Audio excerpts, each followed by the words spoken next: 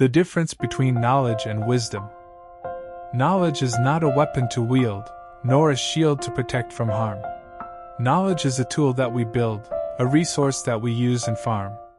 Inspired by the seekers of the truth, who taught us how to learn and grow, I write these words with curiosity and love, and hope they help you to know.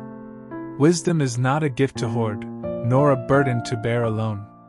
Wisdom is a light that we afford, a guide that we can follow and own. Inspired by the masters of the art, who taught us how to live and be, I write these words with grace and heart, and hope they set you free. How do you define knowledge and wisdom? How do they relate to each other?